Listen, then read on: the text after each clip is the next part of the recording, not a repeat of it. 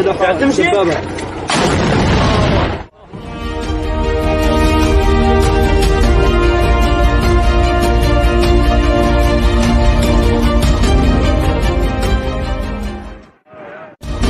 in Odesa, Ukraine.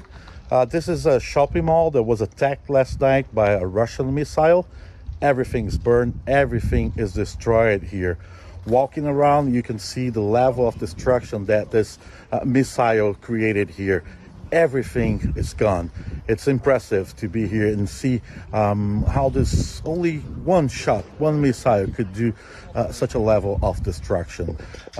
This place here was a shopping mall. People here say there was no military operations going on here, but the fact is that everything is destroyed.